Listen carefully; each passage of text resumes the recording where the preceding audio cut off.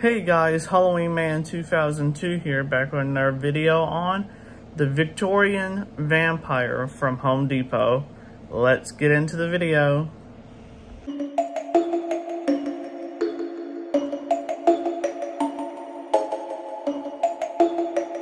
Stirs in coffins, crypts, and the dark places where sunlight dare not creep. Nosferatu.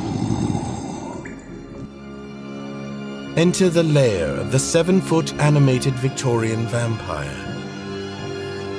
Arisen after more than 100 years in repose, the silver screen's most famous fanged fright has returned. With an appetite. His long, hungry teeth show the yellow of age, and his skin wrinkled and ravaged by countless nights, without so much as a bite or a drop to eat. And his hands are ready to claw for more crower and clots. Under bushy grey brows, his ancient eyes glow a brilliant gold, searching, yearning to taste the essence of youth incarnate. Life shall fade into pallid shade as I sup upon your blood. Welcome to your last meal, but you won't be the one eating. The 7-foot animated Victorian vampire. Only at the... So the Victorian vampire is a new prop for Home Depot 2024 this year. And I have to say he's okay.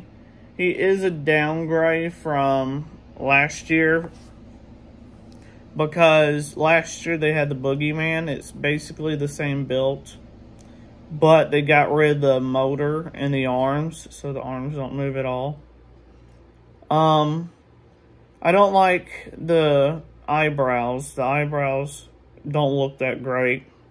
I felt like they should have just been like a paint on, besides actually putting actual fur on the eyebrows. It's okay. I think the more I watch the video of it, the more I hate the phrases too and the voice actor. That's just my opinion on him. But let me know your opinions down below. Thank you for watching. Please subscribe, and I'll see you in the next video.